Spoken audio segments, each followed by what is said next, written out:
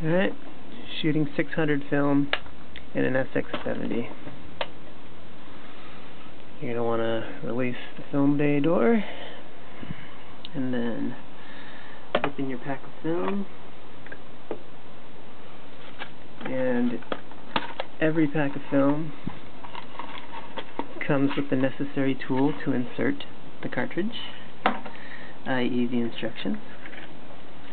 I prefer to use the pack filter. This one came off of an SX-70 blend film pack. I modified it just a little bit by cutting one of the tabs off. I think it helps for insertion. You can buy these off eBay or wherever. They work too. And you can also, I have a template. If you want to email me, I can give it to you. A template that you can use to cut the tabs into this filter, because otherwise you're going to have to use tape, because sometimes it slips around or slips out. So anyway, just insert this guy in here, and we're ready to go.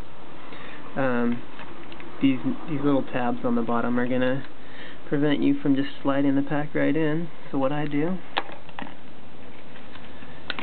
of course you could use anything, dollar bill, credit, maybe a business card, but every pack of film comes with instructions.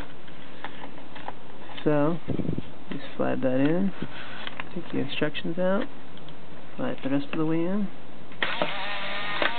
and you're ready to go.